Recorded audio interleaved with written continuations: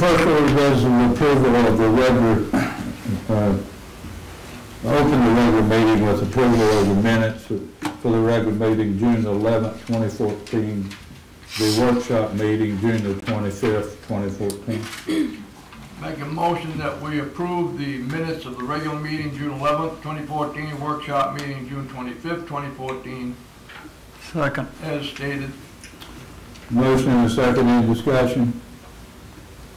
Hearing none, Mary, call the roll. Commissioner Henderson? Yes. Commissioner Capper? Yes. Commissioner Holmes? Yes. Vice Mayor Branch? Yes. Mayor Adams? Yes. Next, a ratification of the bills for May, June, and July 2014. Make a motion that we ratify the bills as presented for May, June, and July of 2014. Second. Motion and a second, any discussion? Hearing none, Mary, call the roll. Commissioner Henderson? Yes. Commissioner Capper? Yes. Commissioner Holmes? Yes. Vice Mayor Branch? Yes. Mayor Adams? Yes. First, for the commission reports, I'd like to say I think July the 4th went off great. The fireworks display was really neat, I thought, this year. They did an excellent job. Beach cleanup and I'd like to compliment our guys. They were there the next morning, and I took a walk on the beach. It really looked good. We had a few of the tent frames still left on the beach that had to be cut up, but probably cleaned up the debris from the fireworks. Really looked good. Other thing I want to bring up, there's been that's coming together here lately is we're having some employees turn 65. And looking at the insurance and what we've talked about, we're looking at quite a savings for the town. And I would, Bert Valerie from Valerie Insurance is here. And Bert, if you don't mind stepping up and explain a little bit to us.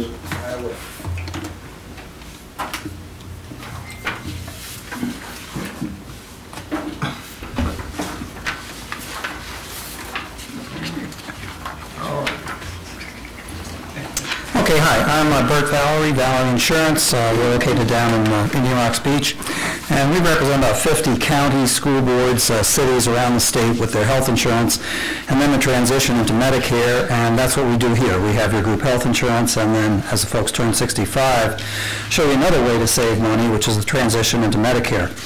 Okay, if you go to the second page, I've got 4 boxes there, the A, B, C, D, and these are the 4 parts of Medicare. The A and B are what are on your Medicare card. When you turn 65, you go on Medicare, and you get this Medicare card in the mail, the red, white, and blue card, okay? The Medicare A we all get for free. Nothing's free from the government. What it is you've worked for more than 10 years, so if you got out of college at 20, by the time you're 30, you've got the Medicare A paid for when you turn 65. But the Medicare B, you start paying for when you go on Medicare itself, either at 65 or if you had a lady today, early disability, age 52, she went on at 52. So that's when you start paying for the B. Everyone in America pays the same premium. This year it's $104.90. They're actually going to take $105 out of your Social Security check to pay for it. Okay, but at the A and the B, this does not pay the whole bill, so you pick up a Medicare supplement. That's down in the C. All right, so that's like the health insurance that you have. So you combine the A and B with the Medicare supplement, and that's your health insurance package that you present any doctor or hospital, and they pay the whole bill. And then D is a drug plan that we give you as well. So those are the 4 items, and there's a cost with the B, the C, and the D. All right, what happened here is Bert turned 65 several years ago. We did exactly that, switched him over to the 3, but he's only been submitting the bills for the C and the D, not for the B. And so you have to be on the B in order to go on Medicare. You cannot buy the Medicare supplements without being on the B. So it's part and parcel of the whole deal. You need to have the 3 of them. So it would be the 105, then the cost of the C, and then the drug plan. So what we're proposing is that as your employees turn 65, you cover all 3 of those items if they're going to continue to work. Because the alternative would be, go to the next page, and look down there. I've got them all yellowed in. I'm showing the 60 to 64 premium for male, You see, that's EE means employee male, and then the EE female at 815.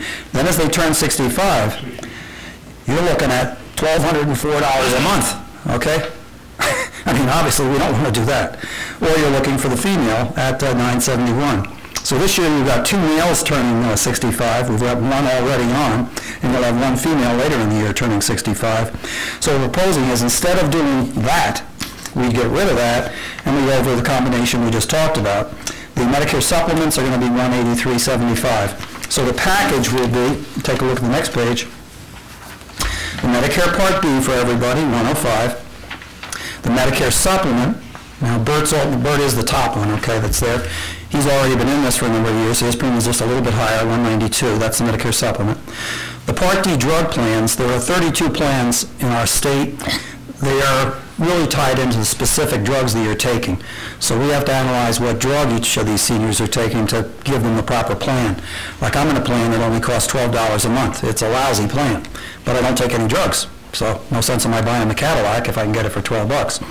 But that's not the norm. Normally people are taking drugs, so it's more appropriate that the premium for the drug plan is going to be $35, $40, $45 a month. So I just put in here on an average, I put a question mark, and $40 a month. I think Bert said his was $41. So if he was a typical case, you'd see a total premium for all 3 of those items of $337 versus leaving him on the city's plan at $1,204. I mean, this should be a no-brainer. Okay? All right, so that's what we're proposing. Now, the second problem is that we've had Bert on this for 7 years, and he's never submitted the Part B premium of the 105. So, I mean, I'm only suggesting this. You guys got to decide what you all want to do. But I would establish a rule that you're going to pay for all 3 things, since they have to be on it to get the other 2. You can't get this package without being on all 3. And that you go ahead and reimburse Bert for what he has paid himself for the 7 years at the 105. And then from this point forward, you just go forward that you're paying all 3 items for each of the employees while they're working. When they leave, then it becomes their responsibility. So you're replacing that $1,204 with the $337, or with the 2 new ones, they'll be a little bit less, $328. That's the end of my presentation. Any questions? Yes? How long have we known this? How long have we known this? You've had the 3 items for forever. I mean, you have to be on, we all look old enough to be on Medicare. You know you're paying for Part B.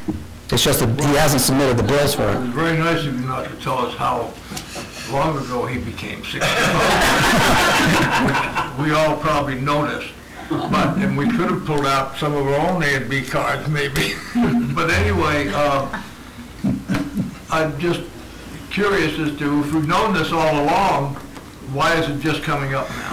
I didn't realize that Bert wasn't submitting the 105. I mean, because it's part of the cost. But he was only submitting the cost of the 2 insurances. And I can see that happening. It's not really an insurance, it's a government item, Part B of Medicare. And I could see how a person would miss that. And then that's what happened, he did miss it. But as we have these other 3 people coming up, I presented it to Mary several months ago, and I said, geez, we should be paying for the 105 as well. I mean, they have to be on it in order to do the other 2. So that's where we came in, well, gee, I bet Bert's not, and then we looked at him, sure enough. So your recommendation is that we go back to the day he turned 65? Well, you've had the benefit, yes, you've had the benefit of not paying $1,200 a month and instead paying $200 and something. Has he been paying the $1,200 before? No, he's been paying you have been reimbursing him for the Medicare supplement plan and the drug plan, but not for the 105 for Medicare. Okay. So the 105 Medicare, we will be doing it. And you're recommending we go back retroactively to the day he was 65? Because really we should have been doing that, yeah. Well, we should have been, but for some reason we weren't. I'll take the blame for it. Anybody else up to you, sorry. The decision is yours, Lee. I understand, I'm just, but I'm just trying to, yes. I want to make sure that... Yeah, the thing is, you have to be on that. I mean, he has no choice. He has to be on the B in order to get the Medicare supplement and the drug plans. You cannot go on to Medicare without being on the B. Every American must be on the B, and the government will... So what you're saying is you'll be covered for all 4 ends, the A, B, C, and D end? Yes. The A you get for free, the B is the 105, the C is the gap plan, and the D is the drug plan. And that whole package here is 300 something. Does it change? Yes, it does. A few years ago, I was paying $96.20 for the B. Now it's, and then it went up to $115, and now it's, in the old days, it depended on when your birthday was and when you came. There were people paying $96, $110, $115, and a few years ago, the government said, we're going to squash that. Everyone's going to pay the same thing. So this year, we are all paying the $104.90, regardless of age, regardless of when you turn 65, regardless of when you went on, we all pay that. I would expect it to go up. Okay, it's been pretty nominal, obviously. It was 96 for a long time. So they need to, somebody needs to submit a voucher to us or to the town treasurer so that she pays it, or pays it, reimburses the individual, or how's that going to work? Well, right now, I think they are submitting their, I submit every month, yeah. I've been submitting for B and, what have I been submitting for? you can see for the gap plan and the drugs. C and D. Right. That's what I've been submitting for 4 or 5 years. This, what first sheet you had here, the sample rates,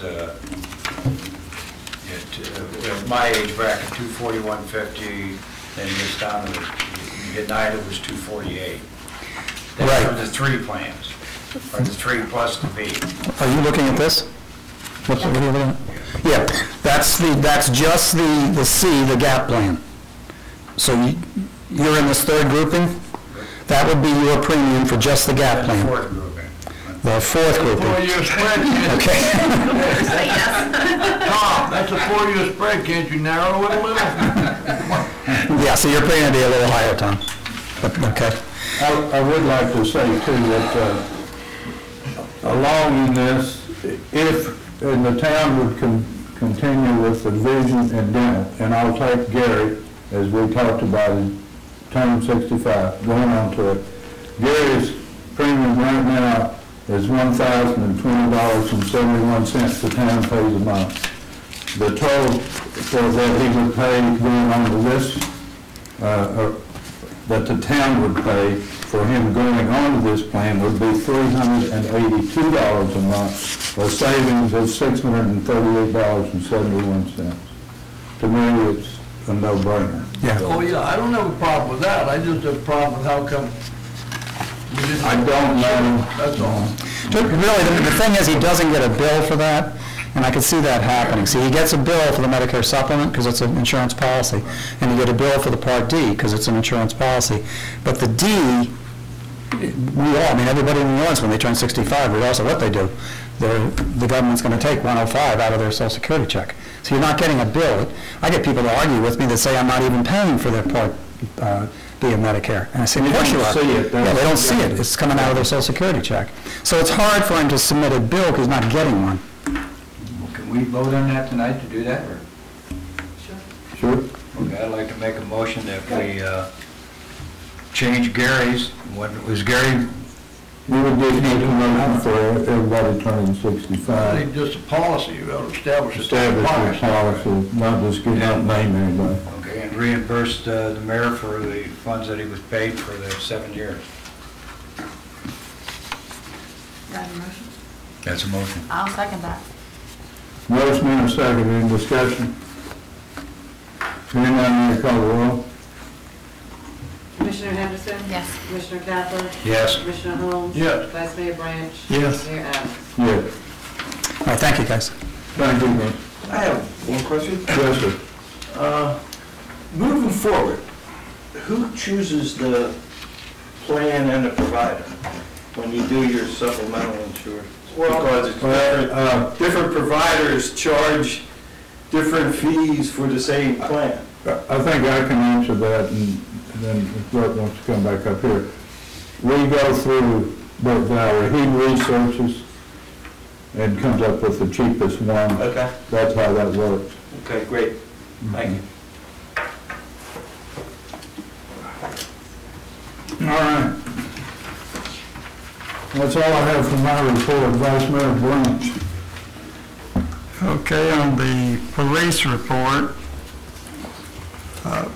under traffic citations for Indian Shores, they were minus 91 this past month. So they took a real deep dip there, and we went only 9 down. Of course, the towns are built different, and that makes a lot of difference in the thing.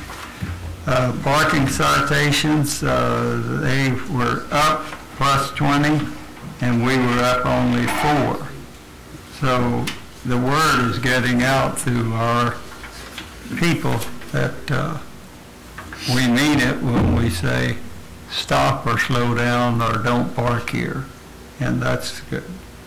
The next thing, the ordinance violations, they're up 2 in Indian Shores and up only 1 in Redington Shores. Call for service, minus 76 in Indian Shores, and they are plus 23 in Redington Shores. And these are put on the bulletin board, and there's one thing that disturbed me, and I had several people question me about burglaries. What type of burglaries are we having? So being that our police captain is here, I would like to ask him if he'd give us a few minutes and explain where most of these burglaries occur at and whatever you're going to do about it. Good evening, everyone.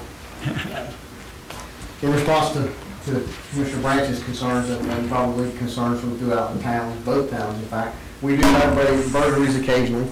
Burglaries can either be residential, they can be commercial, or they can be vehicles and vessels, are the 4 categories. The most common, to be totally honest, in both towns is vehicle burglaries. A lot of times they'll walk down a street at 3 in the morning just looking for open car doors. If the car door's open, they'll reach in, take change, GPSs, cell phones, anything of value. So always lock your car. Commercial burglaries or business burglaries, which almost always happen when the business is closed exclusively and for obvious reasons. We don't have many in either town. Residential burglaries would be your house, your dwelling. It's oftentimes forced entry. It's usually when you're gone. I can't remember a burglary in the last 3 or 4 years in either town where someone's been home and a home invasion is what you would call it. Someone breaks in your home while you're there. It's very, very rare. It's really as rare throughout Pinellas County, except in a few enclaves. The biggest thing is lock your valuables, lock your car, lock your house. And I hate to say it, but even lock your doors while you're at home. That way, if someone does come by looking for an opportunity, you don't present one for them and make it easy for them. That's the key to it. Most burglaries are crimes of opportunity. Someone sees something, no one's around, and they can take it and they can go undisclosed, and they do just that. I don't think we'll ever prevent it completely. It's going to happen, and it can be as innocuous as leaving a lawn tool out on the side of your house, and somebody's walking by, and I can pawn that, they'll grab it, and no one's around to see them. And a month later, you discover it's gone, and you call us, and by all means, do call us if you discover your property's been taken. And along those lines, I can't stress to you enough, if you have valuables, inventory of your valuables, and anything that's serialized, write down that serial number, because those are the things that develop leads for us to not only get your belongings back, but also to trace down the person who took them and pawned them or sold them to somebody else. So anything that you have that's valuable, take a few minutes and create a log or create a computer file and take a picture of it.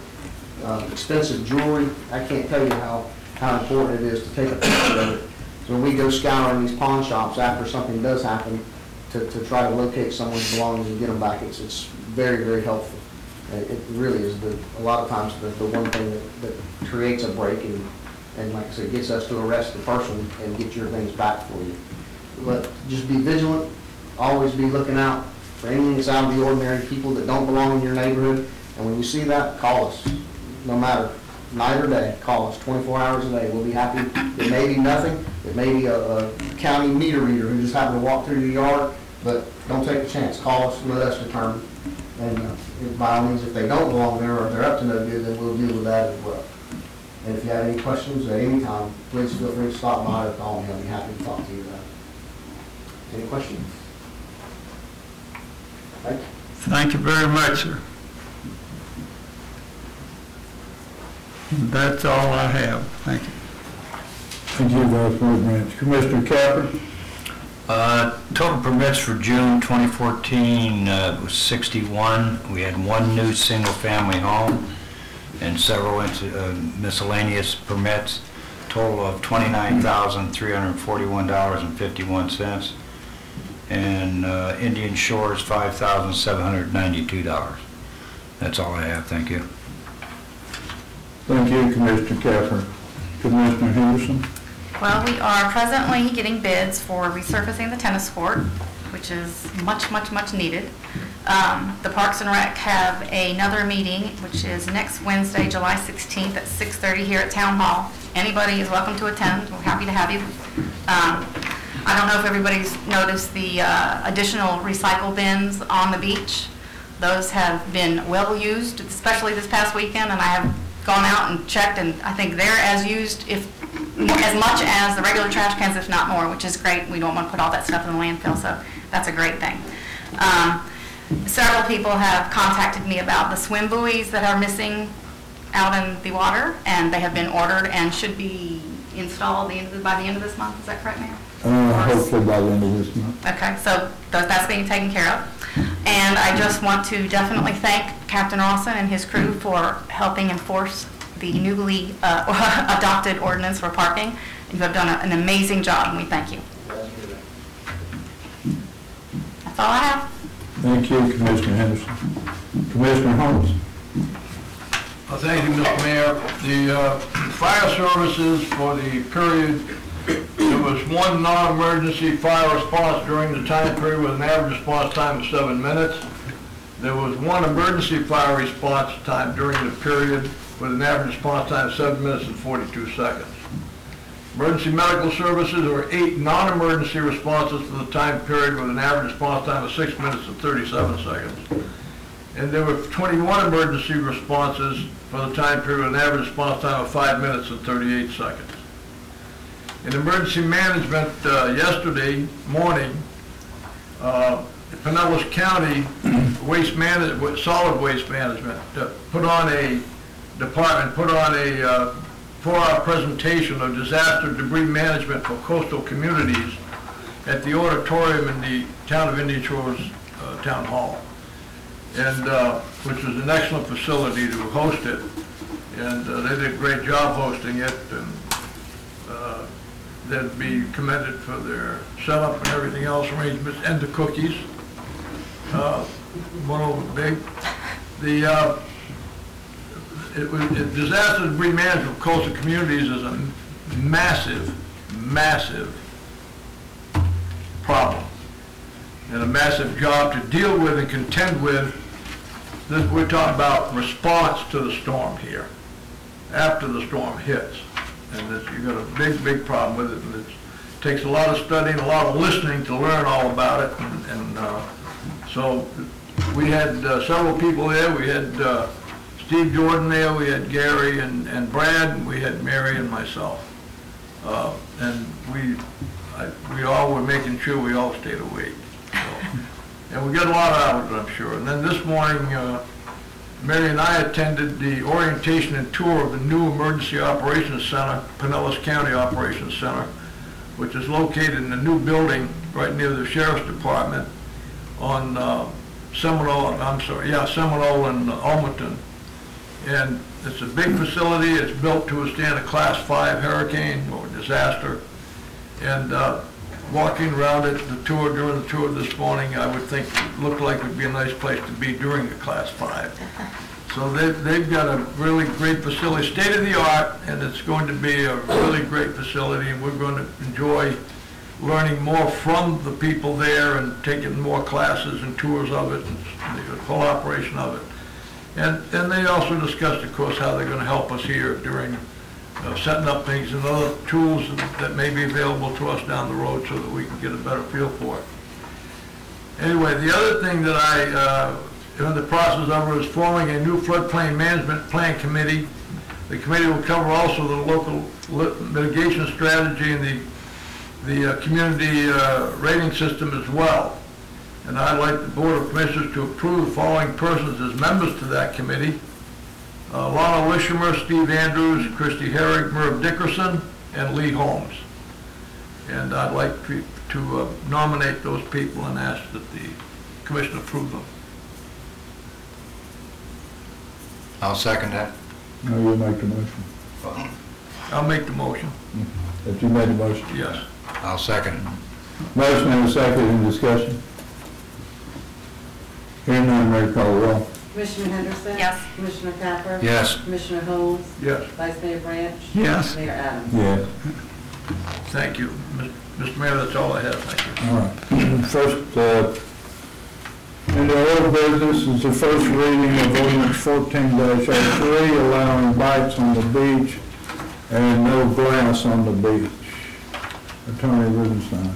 Ordinance number 14-03, an ordinance of the Town Commission of the Town of Redington Shores, Florida pertaining to beaches, amending Chapter 59 of the Code of the Town of Redington Shores, Florida pertaining to beaches, amending Section 59-1 of the Code of the Town of Redington Shores, Florida pertaining to the operation of vehicles on beaches, removing the prohibition of the operation of bicycles on the beaches, adding a new Article 4, prohibition of glass containers on beaches, providing for the inclusion of such amended ordinance in the Code of the Town of Redington Shores, Florida, providing an effective date.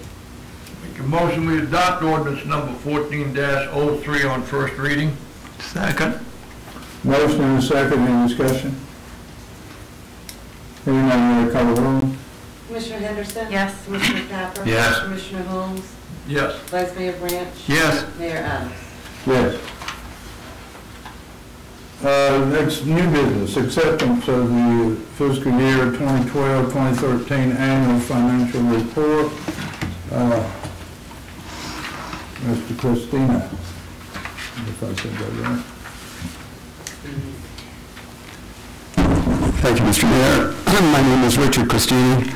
I'm the audit partner in charge of the Town of Redington Shores annual audit.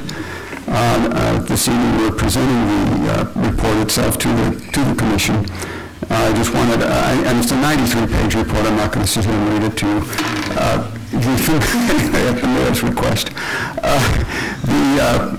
I will touch on some highlights. In the accounting and auditing world, things are changing almost on a daily basis. And one of the big reasons is that the federal government is getting involved. The Securities Exchange Commission and other regulatory bodies are looking at trying to eventually, I guess, be the ones to set accounting and auditing standards. And since you know how well they've done in everything else, we're trying to keep them from doing that. Just point out a few things. Your report does contain a transmittal letter, and that's a message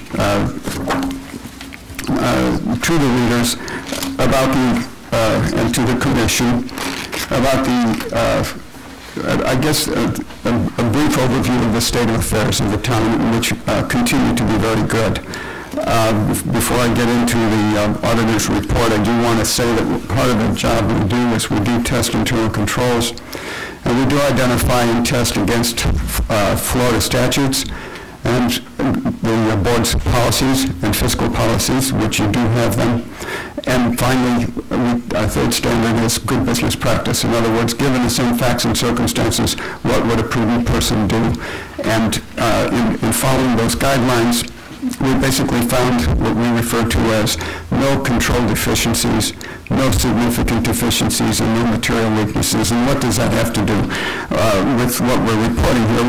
What we're saying is that people did what they were supposed to, and we didn't find any evidence of people doing things they were not supposed to the extent that it would actually affect a number in this report. In other words, a misstatement that could mislead the board in making a decision.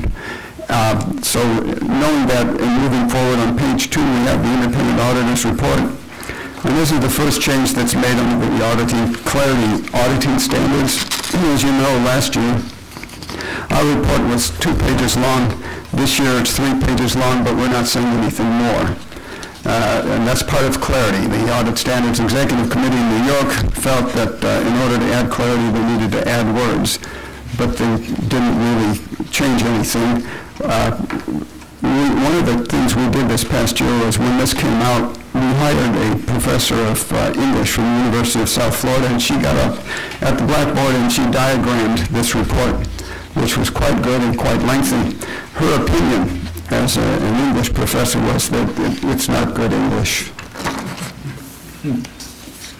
Management discussion and analysis is required supplementary information that is prepared by Mary, and it basically is a brief overview of the financial results for the year. The data that's used in this presentation comes specifically from the financial reports, the balance sheets and the statements of income and expense that are contained herein, and with a highlight of why things changed. And that's the big issue. If there was a change or an increase or decrease, the reason for that increase or decrease is provided in this presentation. And that's according to the standard as well. And that's something that we've had for the last several years. The basic statements on page 11, and here again, this is where we start running into some of the changes that the Governmental Accounting Standards Board imposed on us this year. And right off the top, you see this at the top of that page, it says Statement of Net Position. Now, in the past, we used to call this a balance sheet. But one of the other things that they did, if you look down under liabilities, there's total liabilities there, but at the halfway point on the page, you see an item called Deferred Inflows of Resources. Well, in English, what that is are the occupational licenses that the town collected in advance of their due. So that in the past, that has been reported as a liability. But under the new GASB standards, the reason they moved it was because liabilities, by definition, signify that you're going to pay someone something. But this isn't a liability, it's money you collected, so you're not going to pay anybody anything. So the board got confused. So they said, well, let's create a new item in the accounting formula. So now we have assets, we have deferred outflows, we have liabilities, deferred inflows, and finally net position, because of the deferral, we couldn't call it fund balance or net assets. We had to give it a new name, or otherwise it would confuse people. Suffice to say, it's still a little confusing. But nonetheless, this is the reason for some of these wording changes, and we all need to get used to them. Quite frankly, in Pinellas County, what we've noticed is that the majority of time that we have this new category of deferral is in the area of occupational licenses. The city of Tarpon Springs has them, that's what most cities are involved with. Clearwater's got some derivatives in their investment program. That is also part of a deferral, but this town is much more conservative in their investment approaches, so there's no danger of that. But suffice to say, we have a total net position of $15 million in our governmental activities. Our business type, which is our sewer fund, is $2,715,000 for a total of $18,331,000. Now, keep in mind, this is the balance sheet that is converted to full accrual. In this presentation, we have our fixed assets, we have our land, we have our depreciation expense, and we have our indebtedness. Thus, this is the effort to make the town look like IBM. I think we've talked about this before. It's full accrual. It's not how the board runs the town. It is not in accordance with the state requirements on 20065 for budgetary presentation. Page 12 is the presentation of the revenues and expenditures under this full accrual method. And as you can see, the first line there on that page, on the far left side, it starts with expenses. And as you know, most of the other revenue and expense statements start with revenues, and then you subtract the expenses, and then you get net revenues or net expenses. They've done it a little backwards, but here again, what we end up with is a net changes in net position of some $337,000 in our governmental activities. Governmental activities basically being defined as the general fund and the capital improvements fund. On a full accrual basis, the town had a good year. So I guess if you were a stock company, there would be perhaps a dividend paid because you had a bottom line that would be subject to tax, and that's good, quite frankly. We have to remember that the reason that these 2 pages were created in the first place was to satisfy the needs of the money lenders, the people in New York who are lending money to cities across the country. They said that our cash or near cash governmental base, budget base, was not understandable. Interesting to note that we are continuing to get calls from banks saying that they don't understand these 2 pages either, so I don't know that they've solved the problem. Pages 13, which is now our governmental funds and our balance sheet, and as you can see, this is the town's balance sheet for the year. It was quite good. Our total governmental funds are $6,280,000. Our total fund balances are $6,208,000, which basically is, if you will, what's available to the commission.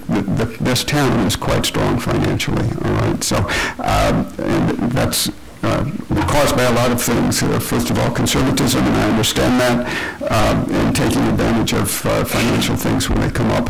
So suffice to say that besides having a good internal control policy, the financial results are very, very good. Page 14, that's the presentation on the governmental basis, which ties to your budget presentation, which you'll see in a second. We have $2,167,000 in revenue, $1,729,000 in total expenditures, and after a transfer out of $150,000 to our capital improvements, we ended up with $288,000 surplus for the year. And if we turn to page 16, and you'll see the budget actual to see how that compared to our budget. And as you see there under total revenues, we collected more than we thought we would collect by $140,000, and we expended less than we thought we would expend by $147,000. So the total of those 2 gets to our surplus of $288,000. So all in all, we were in conformity with our budget. We had, under public safety, we had a little overage, but our general government was a positive variance, and those are the 2 numbers if you're looking for significant fluctuations that we dealt with this year. And I understand that somebody could say that, well, the reason that we had a positive variance is because the commission didn't get a chance to implement a program that had been budgeted. And to my knowledge, that we didn't have anything big that was passed by. So this is a result of you got done the things you wanted to get done. Page 17 and 18 of the presentation, excuse me, of your enterprise fund, the sewer fund, and page 19 is the statement of revenues and expenses for the sewer fund, and again, our net change in net position, or our net income, was a positive $60,572. So that's again a good result. We collected more than we spent, and that resulted in an increase in cash held by the fund. Just a quick flip in the back. The budget actual for the sewer fund is back on page 60, because the commission does budget for that fund. And as you can see, on our revenues, we collected $5,200 more than we thought we would, and we expended $87,000 less than we thought we would. So our operating income was a positive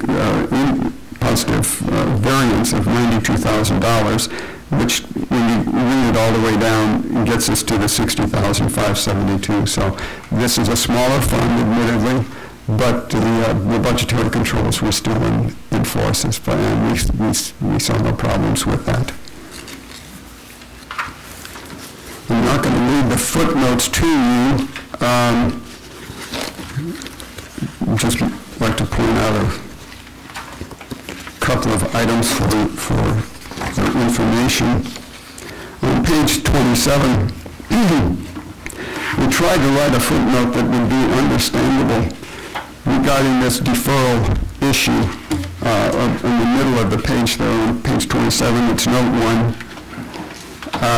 I'll leave it to the board to read over that. But in a nutshell, what we're doing here is announcing that our balance sheet has changed and that there's a new accountability been introduced by the GASB board.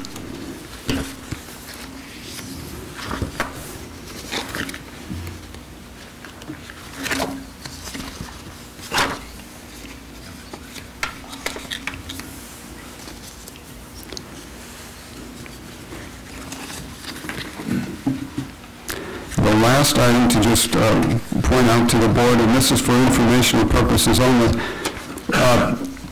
the statistical section, which is back on page 65 of the report, and as you can see, it runs about 15 pages in length. The Auditor General of the State of Florida does not require that the town have a statistical section. The town has been putting this together over the last several years, and this is what makes your report referred to as a comprehensive annual financial report instead of an annual financial report. So there is additional work that goes into this that Mary certainly does, but I think it provides analytical information for anyone that wants to use it. This kind of information makes, when you borrow money, it makes the bank's life easier, because now you've presented, quite frankly, we've got 6 years in so far, we're going to build this to a 10-year table. So when we're finished, every one of these tables will have 10 years worth of data. So if someone wants to analyze, has the town been collecting more revenues than expenses, or whatever question they might have, this kind of information would certainly save you and save Mary time from pulling it together, because it's already been done for them. And we commend the board for pursuing and maintaining these schedules. And certainly open to any questions. I know we've talked about a lot of new things this evening. Any questions? Make a motion that we adopt the Town of Reading Shores Comprehensive Annual Financial Report for the fiscal year ended September 30, 2013 as presented. I'll second. Motion and a second. Any discussion? Hearing none, Mary, call the roll. Commissioner Henderson? Yes. Commissioner Capper? Yes. Commissioner Holmes? Yes. Vice Mayor Branch? Yes. Mayor Adams? Yes. Thank you very much. Thank you, Mary. Thank you.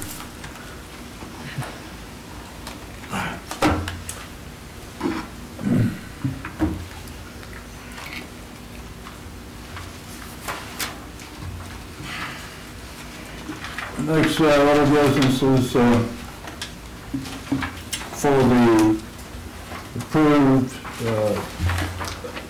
proposed millage and ad valorem tax for the fiscal year 2014-2015.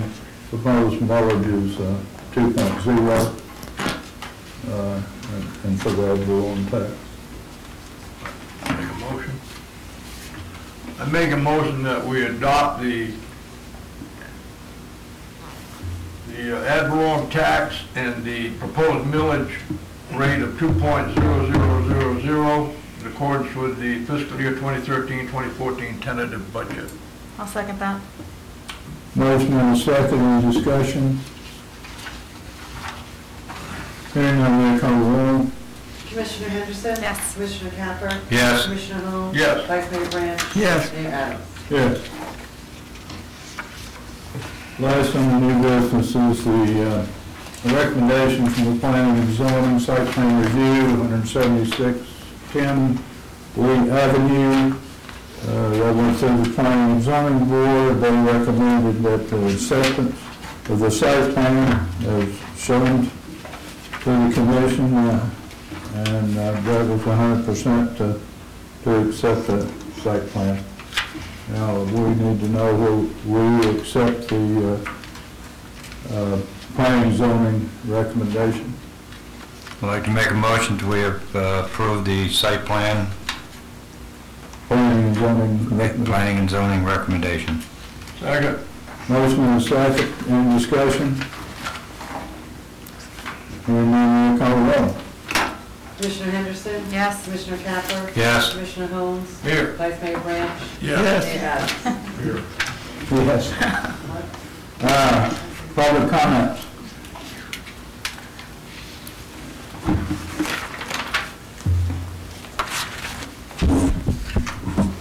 Good evening, Mayor, Commissioners. My name is Maureen Ahern, and the reason for my visit to your lovely town tonight is just to introduce myself. I am running for the Pinellas County School Board, District 6, and I just thought it's a good idea to visit all the towns that the District 6 encompasses, and Weddington Shores is one of them. So just a little bit of background. I was born here, not born here, I was raised here, and went to public schools, USF. My background is in journalism, a reporter. I actually covered this town many, many years ago with the Beacon Leader Bee as an editor, and moved over to the St. Petersburg Times. I'm married to State Representative Larry Ahern. I'm sure some of you know him. And so that's all I wanted to do, is just come out here and to introduce myself. Congratulations on your exemplary fiscal report, on being good stewards of the tax dollars. And if there's any questions of you or anybody in the audience, I'll be around here for the duration of the meeting. But thank you for the opportunity to just come and introduce myself to you. Thank you. Thank you, Maureen. Thank you. And good luck. Thank you. Any other public comment? Hearing none, the next workshop meeting is July 30, 2014 at 7 p.m. Regular meeting August 13, 2014 at 7 p.m. With that, this meeting is adjourned. We have to sign. Good job. Good job. Thank you.